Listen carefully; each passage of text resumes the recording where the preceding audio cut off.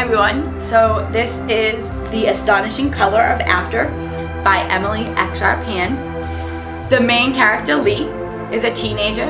She's half Asian, half white, and lives in the United States with both her mother and her father. She has a strong relationship with her mother, however her relationship with her father is distant because he travels often. She loves art and creative things, but she also doesn't have a lot of friends. One afternoon when she comes home from school, Lee finds out that her mother has committed suicide, and all that she has left of her mother is a blood stain and a note that says, "Lee, just remember."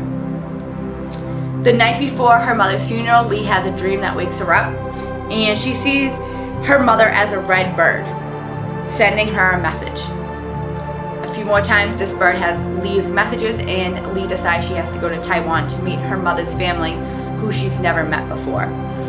Her and her father go, and we learn that as Lee is traveling through Taiwan to find her mother, she may not find her mother.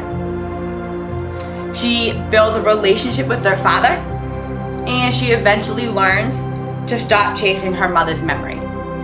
I think what got me really hooked on this book was her determination to find her mother, that her relationship with her father, how her and her father ends up building a stronger relationship, and how she remembers herself.